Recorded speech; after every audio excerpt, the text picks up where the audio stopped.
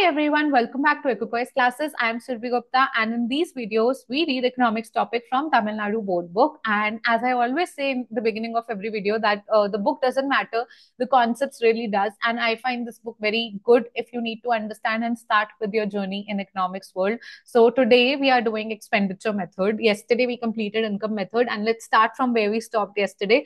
So expenditure method is also known as outlay method, and under this method, the total expenditure incurred by the society in a particular year is added together. So, there are different sectors. Let's say there's household sector, there's firm sector, then there's government sector, then there's external sector, whatever expenditure they are doing, like these are spending on consumption, these are spending on investment, this is spending on government expenditure, these are spending on exports.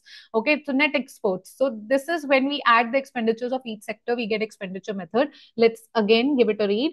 So, to calculate expenditure of a society, it includes personal consumption expenditure, net domestic investment, common expenditure on consumption, as well as capital goods. So, government expenditure here includes government expenditure on consumption goods plus government expenditure on capital goods. Okay. Then net exports. So, symbolically, it is C plus I plus G plus X minus M, as you can see. Then, what are the precautions as we did in every method? So second-hand goods, again, second-hand goods ka value should not be included because it has already been included in previous year's production. The value of output, it has already been included and nothing has been reproduced. It has just been resold. Okay, so the value should not be included. Then purchase of shares and bond, expenditure on purchase of old shares and bonds in the secondary market should not be included.